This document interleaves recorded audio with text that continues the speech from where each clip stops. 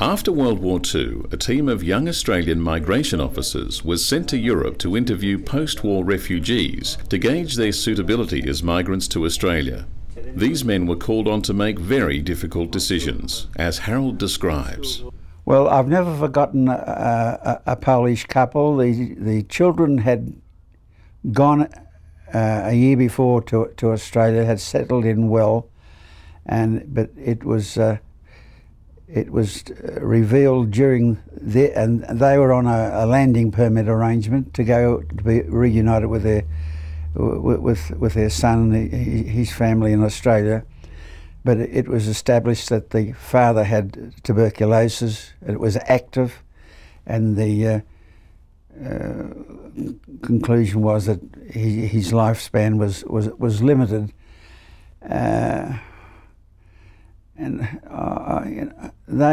I interviewed them, and I said, "Well, you can't go." They said, "Well, why can't we go?" And then I said, "Perhaps Mother might be allowed to go."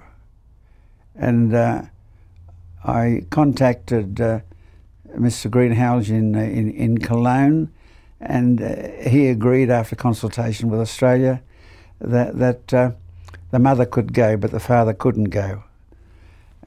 So I re-interviewed. I interviewed the father, told him what the situation was. I interviewed the mother and told her the situation. Then I interviewed them again together, and I said, "Well, now you have to decide." I said, "Mother does have a future if she goes, but Father, you know your situation." And they said, "Mr. Grant, you decide for us." And here am I, 27, playing God, deciding for this lovely couple. I've never forgotten them. And I said, "Well, Mother ought to go," to give her a chance. And she went, and for a number of years later, I received cards from that family, from her and from her children. And then the father died within 6 months of that interview. Also, while in post-war Europe, Harold was asked to star in a government film about the refugee selection process. A film called Mike and Stephanie that raised a few eyebrows at the time and for many years after. There were problems in Australia, a feeling that we were too loose in our screening arrangements, allowing undesirables in. Newspapers like the Bulletin were caustic in their criticism of Cornwall. So a decision was taken. They'd make a documentary on our screening processes just to demonstrate how effective we were and the problems that we were encountering, but what we were doing. So a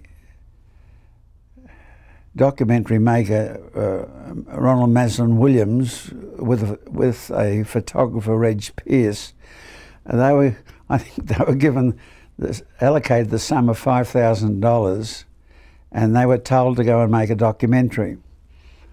I was notified, and how it came about was that they worked out, with the assistance of IRO, a Ukrainian family that had been separated by the war, then reunited, and they decided they'd like to go to Australia. And Greenhalgh said to me, "You're going to be the migration officer. Now, it's going to be a proper interview. You may or may not accept the family." And we went to Leipheim, which was a small. There was a children's village there, and the screening and the filming took place there in relation to the interview. They were an extremely nice family. I went through the process. Have you ever been in trouble with the police, members of a political party? Why are you going to Australia? Why have you taken so long to make up your mind about Australia? And I was quite happy with the family, and what made me more than happy was because I dealt with similar cases. I'd been working for 10 months interviewing by then, and I knew the pattern, and I knew that IRA would have been quite stringent in their own pre-selection measures to make sure that the family that would be presented would be okay. It was 2 odd years before the film itself actually was released. They went to Australia, I think, about a little around March 1950, and the film was not released until 52. It was shown to a group of parliamentarians. They objected to it. They objected to the severity of the interview. I came in, I understand, for a lot of criticism that I was too severe, that I was unfeeling in my attitude. The family was tense. They were worried, am I going to be accepted or not? But I was also tense. I was on film, and I think I was more worried, if I might say so, than they were. But the consequences in Australia was it was never released commercially, and also time had passed. We wanted to introduce the assisted German passage scheme, and it was introduced. We had a assisted German passage scheme agreement in August '52, I think, if I recall correctly, concluded, and so they felt they didn't want any of this to rebound and hinder.